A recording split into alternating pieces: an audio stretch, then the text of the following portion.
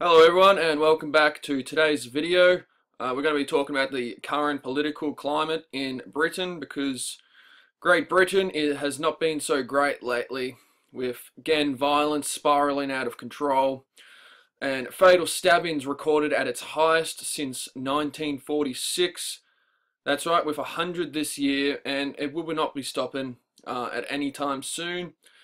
80 people were fatally stabbed in 2017, 76 were stabbed in 2018, and Sadiq Khan, the London mayor, has had plenty of time to crack down on this, but he has his priorities on different issues. Head over to the Australian Evolutionary Movement YouTube channel and subscribe to this channel to support the work that we're doing here. You can also go to Facebook, the Australian Evolutionary Movement, for some great content and news you won't get anywhere else. Also find my personal Mottee page on Facebook. I do recommend using alternative platforms like mine's, but you can also find me here. Like blowing $6 million on toilets for London bus drivers. So that's taxpayers' cash on exclusive toilets for bus drivers. So yeah, that's right. The Mayor of London complains there isn't enough money for proper policing or surveillance of terror suspects, but goes and spends $6 million on toilets for London bus drivers. We see where his priorities lie. It's just absolutely out of control. You have radicals desecrating churches all across Europe. According to a German news site, every day in France, 2 churches are desecrated. They reported 1,063 attacks on Christian churches in 2018. It's just absolutely terrifying what is happening. Europe is not as safe as it used to be. You got France in a near revolution, and the growing amount of acid attacks. So there was 465 acid attacks were recorded in London in 2017, and over 2,000 acid attacks in less than 3 years, with the majority cases in London. These are just absolutely horrific, life-changing experiences. And 92 shootings in 2018, and one of these involved Ryan Barton. He was a boy. He was shot to death in a drive-by shooting while his mum was there at a football game. That was the 15th teenager to be killed in London over a 5-month span. Another example that I had happened at the start of this month, so at the start of May. The headline reads, Man 38 dies after he was shot with a crossbow, as another is stabbed to death, and a 16-year-old boy fights for his life after being shot in bank holiday weekend of bloodshed on Britain's streets. So that was at the start of May. That's a Daily Mail article. And if I have to be honest, I think that a big influence that is responsible for a lot of this gang mentality in London would have to be the hip-hop influence and the music that they're listening to. If you look at this article here, that was also said by an ex-London gang member. He came out blaming hip-hop for bloodshed in the capital. If you just look at the latest of what's been happening over there, Tommy Robinson, on his campaign trail, he had a milkshake thrown on him twice during a walkabout in Warrington. Tommy fought back with a few punches. A fight had broken out, and somebody also threw a brick through Tommy's campaign screen. He was unapologetic when he was questioned about it, also verbally abusing the camera crew. But Nigel Farage was also doused with milkshake, but in Newcastle. I'll play that video in a second.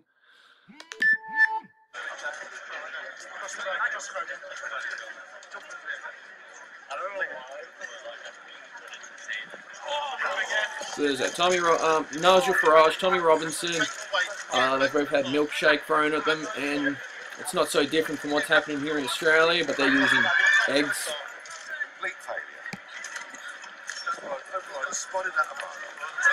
Sorry.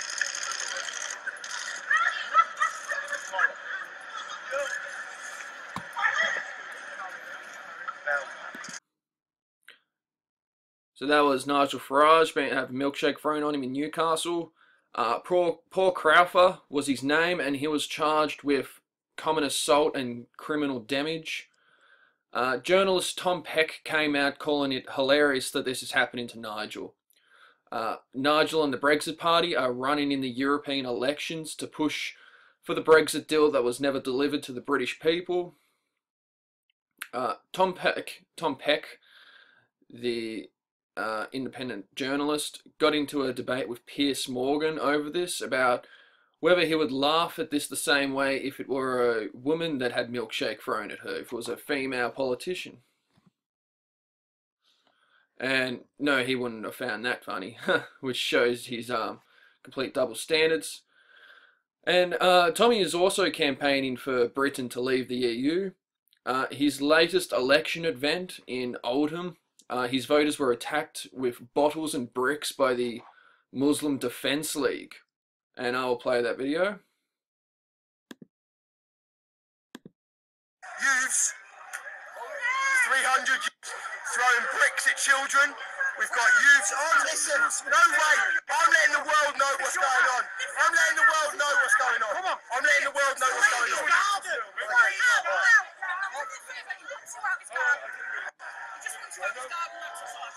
Supposedly there was a leaked video online prior to this of the Muslim Defence League on their way there chanting Allah Akbar. And this is the current political situation in Britain. It's truly terrifying that this is the result of a failed democracy, orchestrated by faceless bureaucrats. A big contributor to this crime wave would have to be the mass import of migrants. Muslims supposedly celebrated the Notre Dame fire, but it's the double standards shown by the politicians, this codded, bubble-wrapped nanny state mentality is making us weaker and more acceptable to these atrocities. And one of the examples I'm going to give you will outline the double standards showed by the politicians, how they pander to one group more than the other. There was a man in the UK, he left a bacon sandwich outside of a mosque back in 2016. He was found guilty and locked up for a year. That itself is insane, but during that time, the man, Kevin Creenan was his name, he was found dead in his cell halfway through his sentence. Now compare that to this situation. There was a radical Islamist. He came and spat in a baby's face, a 9-month-old baby. He leaned into the pram and spat in her face. He then came out and then he told the mother of the baby, white people shouldn't breed. Not only was this a racially motivated attack on a child, but the man that did it, his name was Reza Abdullah. He had 2 previous convictions for race hate crimes against white women. This time Reza was convicted of racially aggravated assault, but was spared jail. He had no jail time for this assault. But leaving bacon outside of a mosque will have more serious ramifications. The double standards are just abhorrent. And through this, yet our governments just want to import the worst of the worst, preaching this vile hate, like Andrew Chowdhury, a radical Islamist activist that was responsible for radicalizing one of the bombers in the Sri Lankan Easter bombing. He was jailed and released for promoting ISIS, and they still consider him genuinely dangerous. If this isn't resolved, this will lead into a civil war, as orchestrated under the divide and conquer plan to separate the masses and provide the solution.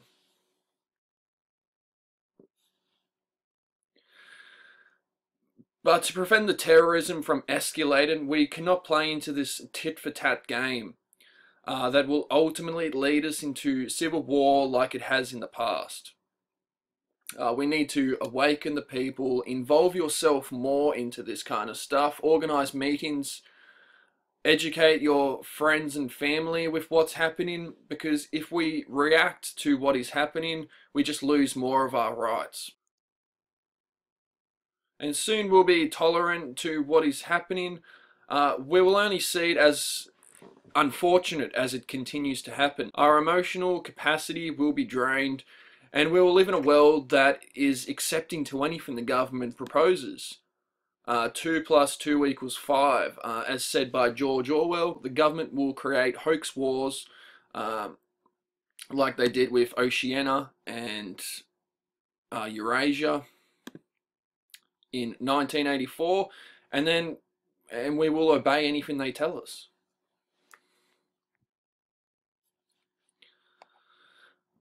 And just the way that some of the British public are treating the political situation just like a mockery.